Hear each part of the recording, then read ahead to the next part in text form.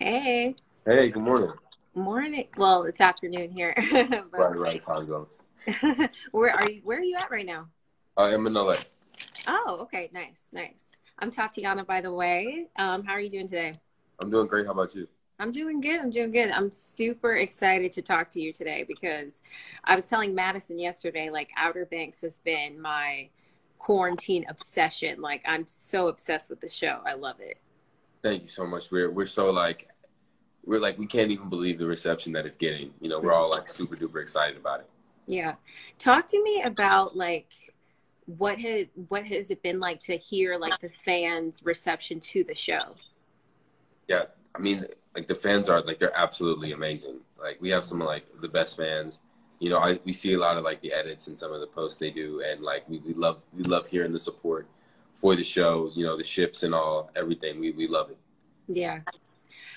So I want to talk to you about your humble beginnings before Outer Banks. Like you're from Texas, right? Right, Houston, hmm Texas. So and then you were in sports too, right? You did like football and stuff like that. So how did you make that transition to acting? Yeah, I mean, I think I started acting, like wanting to act, especially when I was around like 6, 7, or 8. hmm Um, it was just kind of like this thing I always had a bit of a passion for, just the movies in general. Like it was a big treat, when my dad got to take us to the movies because we're a big family and it's expensive for us to go to the movies. So it was like a thing, you know. hmm And so I just kind of grew up with this love of like movies, and like I would every time I get a DVD, I'd watch the bonus features on the movie. I'd I'd study it. I'd look at the actors, and I remember telling my dad something along the lines of I wanted to be like a superhero or something when I was a kid because hmm Spider-Man had just come out, and he was like, Yeah. "Oh, those aren't real people; those are actors." And I was like, "Well, I guess I want to be an actor," and Dope. I love that. just kind of took off from there. hmm So I feel like I've heard everybody's story of how they got involved with Outer Banks. What do you have like a crazy audition story? Or is yours more traditional? Yeah, I think it's kind of that same traditionalist story. Like I auditioned for the first time back in February of 2019. hmm Got the call back, did a chemistry, and Rudy was actually playing John B at the time instead of JJ. His Interesting. story is absolutely insane. Uh-huh. He was playing John B, and I got the call maybe 2 weeks later that they wanted to cast me, fly me out to Charleston, and it was a blessing. I remember when I got the news. Like me and my dad is kind of like my surrogate manager. He's not hmm my actual manager, but he acted like that for a really long time and still Yeah. does. But I remember I told him like as soon as we found out we got a big part or like anything, like we were gonna play Juicy by Notorious, and Yes. yeah, I put it on the television. I streamed it through the phone, hmm and as soon as he walked in like the house, it was like oh, you get a grip, like it started up, and we just started like dancing and crying and hugging hmm each other. Like it's something we've been working for like maybe 10 years at that point. Right. Just to try to like breaking into the industry is the hardest part. hmm And, once you got your foot in the door, it's who knows where your ceiling is. And what drew you to want to be a part of the show? I think it was just like the way they thought about the characters hmm and sort of like this more than the stereotype of the nerd, the dude, the bad boy, the Right. girl characters. They tried to they really wanted to listen to what we had to say about fleshing them out and like how we can make this more realistic, more three-dimensional, how this friendship could be more real than it already is because it's a Yeah. real friendship. We're all super super close and tight, hmm and we were just trying to like I think the writers would come and like talk, like especially Shannon and John. They would come and talk to us like, "Hey, what do you think about this? Like we're thinking about taking Pope or whoever here. Like, what do you Yeah. think about this?" And then we would give our opinions, and sometimes like dialogue. We look back, we see another script, and like, "Oh yeah, I remember talking about that." So I think it was just a chance to work on a project that was not only was the pilot amazing when I read it. It was an amazing pilot. Yeah. Um, it was that it was the idea the idea the people behind it had. hmm That it didn't feel like a Absolutely. studio. It didn't feel like a studio made it. It felt like people made it.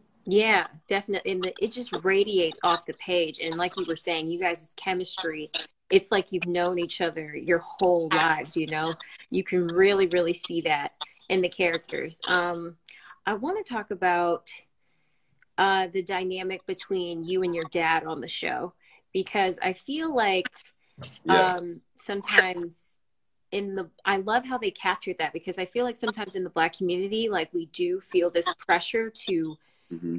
you know, have this sort of excellence and stuff like that. And I thought that was really captured well in the That show. was, that was a deep conversation I had with Roger, because when people talk about like what do I think about Pope is most like myself, you know, I get that question a lot. Yeah. It's pressure. It's that pressure of being from both sides of the coin, of Mm-hmm. being from that poor, lower income household, you know, with Yeah. my you know hood friends, and and like having the good grades in school and like Mm-hmm. the ambition to do something bigger, and trying to like balance how much do I work versus how much do I kind of enjoy being a teenager. Like I Right. didn't in high school. I didn't go to prom. I was obligated to acting. I rarely had girlfriends. Even Mm-hmm. if it, you know, it always like I always had to like leave to do something acting wise. So I Yeah. sacrificed. I didn't go to parties. I sacrificed all that. I didn't even get to play my senior year of football, Oh, um, yeah. which was yeah. I played 3 years. I played all the way up. In my junior year, I was you know, I come out and I was doing pretty well, and like it was like the consensus that I you know I was probably like I was starting, but then like the opportunity came for me to move to Los Angeles, and it was like you know, Mm-hmm. and then going back to Roger of portraying that a realistic black father black son relationship. Now, spoilers for anybody who hasn't seen it, but I would never ever punch my dad in the face. Yeah. You know, you know, it's not going down like that. You know, it's not going down like Absolutely not. that. uh, Yeah. yeah, but like I remember, like the writer came to me and we were talking to Roger. I was like, how can we make this as realistic as possible? Yeah. You know, something that because it's an out there thing, like a black kid punches his dad in the face and he doesn't die the next day. It's kind of out there, Right. an out there concept. But I even talked to my dad about it. My dad was like, it wouldn't be going down like that. But we had to make it come from like this real emotional place of like, it wasn't so much the punch as it was, it's finally the son standing back up to his dad. Right. And I think that's what the emotional crux of that scene was, especially Mm-hmm. like with Roger. That's what hurt him. It wasn't so much the punch. Like the punch probably didn't really get him like that. It probably wasn't that Right. hard. But it was the fact that you would do that Mm-hmm. what killed him. You Yeah. know? That So was such a powerful scene for your character too. Just to see that whole like tit for tat with you and your dad. And I feel like the whole season, you know, you were talking about your merit scholarship interview, and then we see in that moment, you don't even hesitate when you realize about with John B. I think Pope made the right decision. Do you think Pope made the right decision? and you know, time will kind of tell with that. But like I've seen like I think as Pope, I think yeah, he made the right decision. Mm-hmm. You know, at the time after it just happened, I'm sure he was like regretting every choice he made in his life. Yeah. But I was talking like somebody was saying like, do you think he'll get his merit scholarship again like in a future season? I was like, I think sometimes you just got to deal with loss. You know, sometimes you don't get everything you want. Sometimes you work for something and you give it up and it's gone. Right. And I think if he just gets it back immediately, that sacrifice was for nothing, and that character development was for nothing. Mm-hmm. You know, that was big. That was a big moment for Pope. You know, because that's all he talks about all the show. I know. I mean, like, man, that man says merit scholarship more than probably John B in the whole show. Yeah. And just like you realize how important it is to him. And then when JJ, you know, takes the fall for you, that's another big scene where we see the friendship between all of you guys throughout the series as well. Yeah. What was one of your favorite things to shoot in the show? Probably like in terms of fun, like Mm-hmm. just like it was cool was probably that crane house. Like not the exterior parts because it was hot, nasty, and gross out there. Like it was gross, but like some of that exterior stuff, like just like I like when all the characters are kind of together. Mm-hmm. And they're going at it. JJ and Pope are bantering. They're making jokes with each other. Mm-hmm. You know, that's the kind of stuff that I really like because I think when we're together, like when we're all together, it's like something special. Like Yeah. we're friends for real. So being able to be yourselves and like your real friendship on like a TV, like while you're doing the job that you like have been trying to do for years that you love to do, is something like, it was just like a surreal, amazing experience. Yeah. And I feel like everybody's so ready for season 2 because we all binged it in like 3 days and we're just so anxious and so ready. What do you have like any theories or something maybe you would want to happen in season 2? I mean, like, it's so open. Like, I feel like we're not allowed to really say anything too much about season 2. They tell us, you know, just that's how it goes. Personally for Pope, if I just had to like throw anything out there, I think the idea of like where is he at? Is he still in Desert Storm? I don't give a care mode. Does he get back? How does that affect his relationship with Kiara? You know, like, what does that even turn into? It wasn't really fleshed out in season 1. You know, are they gonna like is that gonna be fleshed out more? I'm interested. There was an idea being floated around of like of Hayward and his family adopting JJ, like being his surrogate father. Interesting. I heard that idea somewhere, and the idea of JJ and Pope like having a smoke session together, like Kiara and Sarah did the first season, is something I really like. That really intrigues me. I think that'd be like. How do you feel about like all the ships? Because lately the fans have been talking about they see Kiara and JJ together more than Kiara and Pope. I think it's awesome. Like the fact that you are invested enough in our characters and in our story to care what fictional characters are together is literally the coolest thing. Yeah. It's like you care so much about these characters. You just want to see them happy. You want to see somebody happy with each other. You know, like I think the thing was like I think the thing is kind of like JJ needs a win. He's gotten the crap kicked out of him the whole show. Right. So I think they see him and Kiara together as kind of a win. Like, oh, it's a win for JJ if he gets Kiara. Yeah. You know, some say like it's, you know, a chemistry thing, but I think that too. Like it's just interesting to see like because I think we all work really well together. I'm just really interested to see what the writers want to do with the characters. You know, the writers know what they're doing. They said like Jonas said he had like 4 or 5 seasons already planned out. So what happens? Exciting. Do you think Kiara and Pope are a match?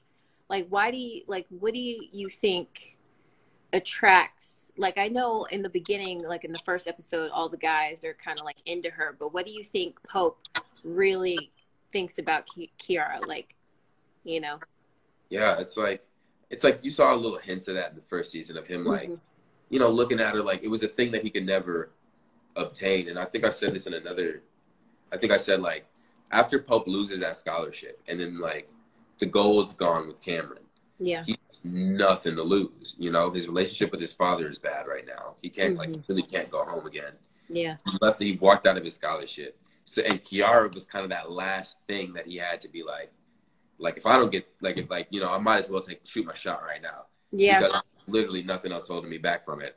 He's high, he's drunk, so he's like, I'm gonna shoot my shot. And he fails, you know? Like, he fails pretty hard. It's like part of me wonders like, was it like is she actually attracted to him? Was it the wrong time to do it? You know, he did come back at the end and like kind of save her, and he's like he's there as an emotional support. You know, I'm interested to see if Pope. I think when Pope has confidence is what she's more attracted to, because Pope finds his confidence in the last couple episodes. For sure, yeah. And I want to make sure his confidence kind of stays with him. Yeah. That's a nice like little character.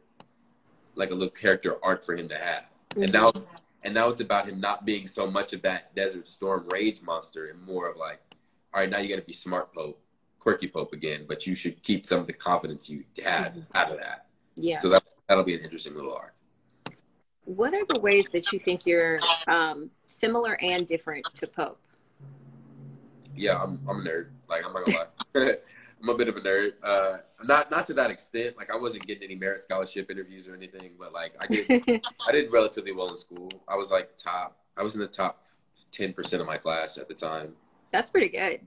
Yeah, I was like, you know, like I was like the rule was with my family, like I had to keep good grades or I could not act. You know, I think a lot of us, especially in the Black community, know like if you want to do the thing you want to do, you got to keep good grades. Yeah. And facts. So like I would like. It was more than like being smart. It was more like I just did the work. Everything I had to do, I did it. So like that. you know, I especially like in high school, I probably had I had some confidence issues for sure. Mm-hmm. Like, you know, you have to learn that as you get older. You learn like what matters and what really doesn't. You know, that's like what shapes you as a man. And I think the willingness to do things for my friends like that, you know, he's at the end of the day, he's ride or die for his friends. And I think absolutely. And you know, I like to think that I have that trait too. Differences. I'm not as unathletic as he is, and like awkward. Yeah. I had to teach myself how to not that scene where he has to like throw the rock at the window. I kept hitting the window, and I was yeah. And they were like, throw it less athletic. So I threw it with my left hand, and I still hit the window. Wow. Okay. But I had to like it took like so many takes to like get that little floater. I just did it like a floater, and like had to hit the trash can. But yeah, that's probably where I differ from him the most. It's just like I'm not as unathletic as he is. Do you think that the Pogues could successfully plan any heist without Pogue? Because I don't. No, they'd implode. They'd be like, they'd have the idea, and they'd be like, all right, how do we do it? You know, yeah. I think Kiara could like corral him a little bit, but you need Pogue. You need the brains. You need the one who's thinking all that stuff, like thinking all like they'd probably come up with the plan, but they wouldn't come up with the backup plan for the backup plan, and that's where Pogue comes. So, like, yeah, I think you definitely need especially all four of them. Like, I don't think you could do it without JJ. I don't think you could do it without John B. And I don't think you could do it without Kiara. Yeah. Because you need all four. When they're all four together is when that, like, they really work. And I want to talk about, like, how has your life changed since Outerbanks? Like, this is, you know, it's #1 on Netflix, top 10. Everybody's watching it. You guys are everywhere. How has your life like dramatically changed since this point? I mean, like, other than like social media, which I really didn't pay attention to for this, nothing. Like, I wake up, I mess with my sisters, I work out, I talk to my dad, I try to like figure out like things I can do to help my craft. I practice guitar. Yes, I didn't even know you could play guitar. That is so awesome. Do you think that'll happen in like Outerbanks season 2? Pope will be playing the guitar. I hope so. I think it'd be cute for him to play for Kiara. Yeah. But yeah, I mean, like, you just kind of like pick something and practice it, and try to get better at it. You know, I miss the cast. I really do miss. We used to hang out like all the time together, and we like call each other. We're like, man, I really miss you. All right. Some of them are quarantining together, right? Yeah, a few of them like they kind of got stuck together. So like we might as well quarantine together. A lot of them don't have families here. Yeah. So like my family's here. So luckily I just went stay with my family. But some of them don't. So like they just like, well, we're a family, so we're quarantined together. So that, yeah, I'm sure if my family wasn't here, I'd be with them. Yeah, absolutely. And you can just really, I feel like everybody, this is like a cast people want to be a part of because you guys just have like that family and such that close knit unit. What has been keeping you quarantined and keeping you entertained in quarantine? I heard that you're like a big anime fan. Yeah, I just finished Samurai Champloo again. That's a name drop for anybody who knows what that is. Yeah, I've been trying to catch up on some of my animes. I've been drawing a bit more, you know, trying to get back into my art. Like before I wanted to be an actor, I wanted to be an animator. So like I started drawing when I was really young. And very cool. Like, one just kind of took over the other, and I've kind of fell out of like my art. So I'm trying to get back into it. My little sister Jillian, really, really good artist. Like she's 12, but she's better than I was when I was 12. And she's probably like, better than me for sure. So like, I'm trying to like mold her into my little protege. So she can like, go out and do some like Disney animation. Man, I wish I could draw. That is not my skill set. I have a little sister too, and she can definitely draw a lot better than me. And so you've been doing anime. Have you been watching anything besides Outerbanks? Yeah, I mean, like, I don't really watch Outerbanks again. Like, I watched it when, like, we got, like, little early screeners to do, like, that stuff before all this.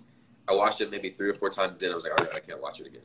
What? Like, because it was, like, it got to this point where I was like, man, like, I started questioning my every little move, like, every, like, thing I did. I was like, oh, I look so gross in that scene. Wow, I look so unattractive there. Dang, I should have, like, wear sunblock. My skin is so much darker. Like, I'm not that dark. Like, guys, I'm not, I promise. Yeah. you know, you're out there in that Charleston sun, and it's like humidity, and it's like it reminded me of being back home in Texas, Mm-hmm. and I was just like, I can't watch it anymore. So like I've been watching literally everything but, or I'll like just not watch TV for a day. Yeah. You know. Mm-hmm. But yeah, I'll play video games. I'm like on 2K and like Smash Bros and like, you know, I'll play video games. So if anybody here plays, hit me up for sure. And I also heard Madison told me that you were a big jokester, and I heard that you keep a lot of memes on your phone. What is the meme that you've been using the most right now? It is what it is. Yeah. Probably that one. That's a good one. Yeah. And is it true that you know the movie The Road to El Dorado word for word? Start to finish. There are two movies And like that movie and Mystery Men. I know start to finish. what is your favorite quote from The Road to El Dorado? The one where it's all like, stars, not aligned. That's my favorite one too. That movie is such a classic. Yeah. It's really under, like, when I talk about like when I base my banter kind of off with like JJ or anybody, it's that movie. Yeah. Because the way Kenneth Branagh and gosh, I'm blanking on the other guy's name. But the way they can like do that kind of banter in an animation, Mm-hmm. like especially like because sometimes they're not in the same room. I'm sure they are sometimes, but most of the time they're not in the same room. The way they can like make it feel real and like improv and like funny and like there's little things you're not noticing, like little lines that'll like go over your head the first time you hear it, the second time you hear it, you're like, oh, that's hilarious. Like it's Kevin Cline, thank you. Kevin Cline. The way they can like banter, like that's something I strive to do. Like especially. And I heard you and Rudy did that like in a few takes, right? You guys were improving, like there was a whole scene that you guys just improved and they actually ended up using that. Yeah, it was that whole be safe. That was out of nowhere. It was just kind of, you know, you just try to make each other laugh on set. You know, you try to mess up the take, and that's our goal. Is like if everybody laughs on set, then you did something right. Yeah. So it was that line was improv. There was a few of the lines like during that, like when John B brings Kiara into the group for the first time. A few of those he kind of just like, I remember Jonas walked over to us. We were sitting there. He was like, I need you guys to just go for this take. Like, say whatever, do whatever, just go. Mm-hmm. We were like, oh, bet. And we like kept going. Like in between takes, before takes, we would just kind of keep saying stuff. Yeah. And like Madelyn and Madison Bailey are both like really in it. Like they're like upset with each other. And Madelyn, like she didn't mean it like this. But she turns over and we're like talking. She's like, do you guys like stop? Do you breathe ever? And she meant it like I can't believe you guys like still have stuff to say, like the improv is crazy. Mm-hmm. But it came off just because she was in character as like, shut up. And Rudy and I just look at each other and we're like, and we say nothing for like the next two takes. And she's like, I did not mean it like that. And we're like, no. We get it. Shut up. Stop. We're at work. So speaking, you know, you said you hadn't had a lot of time before Outerbanks to like date or anything like that. There's a lot of heart eyes in these emoji in these comments. How's your love life now since Outerbanks? I mean, it's something I try not to focus on. I feel like, you know, you do your work and then you'll end up where you're supposed to be. You know, I'm trying to like you want to find like somebody like eventually somebody who's like I don't want to find somebody who's into all the things I'm into. I want to find somebody who's into me enough to care about the things that I'm into, at least a little bit, you know? Like, I don't want you to come in, like, you don't got to really care about anime, but you got to care that I care about anime, you know? Yeah, that makes a lot of sense, actually. Yeah, it's like, we'll see. I mean, like, I'm not, like, actively looking for a girlfriend, but, like, you just, like, you never know. You can't, like, pass up your opportunities when you find somebody who's beautiful and who like, inside and out, and who, like, cares, you know? Yeah. I think the most attractive thing about a woman is, like, somebody who's funny, somebody who can like hold their own in a conversation, and like, you know, smart. It's like, I guess, like, I don't know, like, it's like we're trying to find like the perfect, like, nobody's looking for the perfect person. We're just looking for somebody who's like who cares enough about you to care about other things. Right. So as JD, would you date Pogue Princess Kiara, or would you date Kook Princess Sarah Cameron? Ooh, that's tough. That's big tough. Ooh, they both got like such great qualities. Like it's hard to like pick They one. do. They do. Right.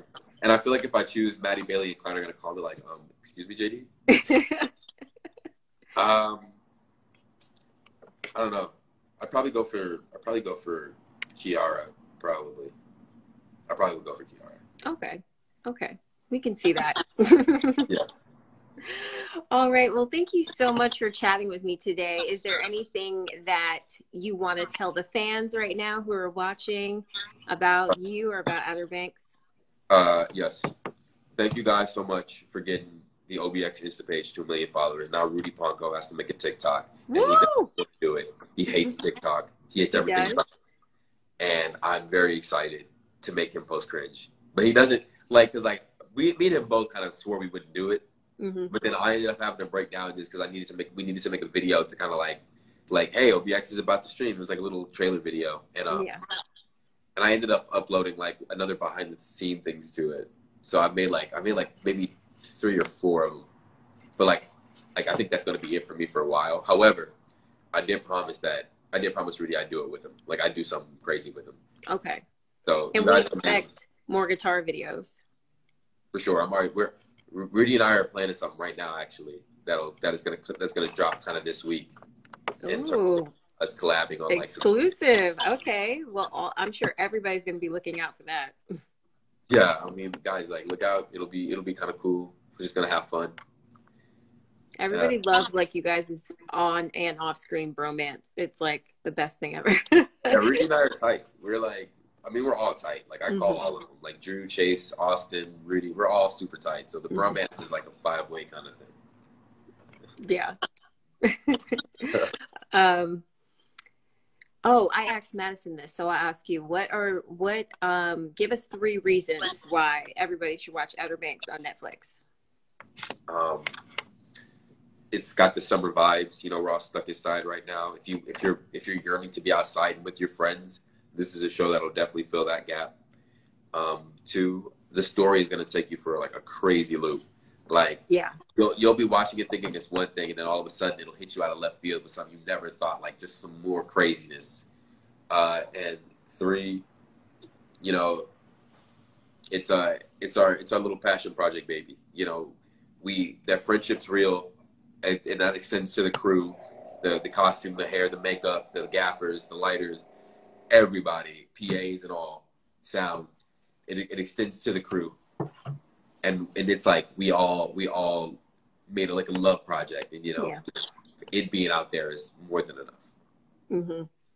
Absolutely, and I'm so glad I got to talk to you today because I'm so obsessed with the show. I'm such a fan. So this is like it's a moment. This is my shrine. I got to talk to my shrine real quick. So, have you ever had a summer like the summer in Outerbanks, like? When I was shooting Outerbanks, that was it. I mean, like, I'm not gonna lie. Like, I went out in summers and did some because I'm from Texas. I did 4-wheelers and fishing and EE stuff. Mm-hmm. That's just the nature of living in Texas. Yeah. But never like Outerbanks. Mm-hmm.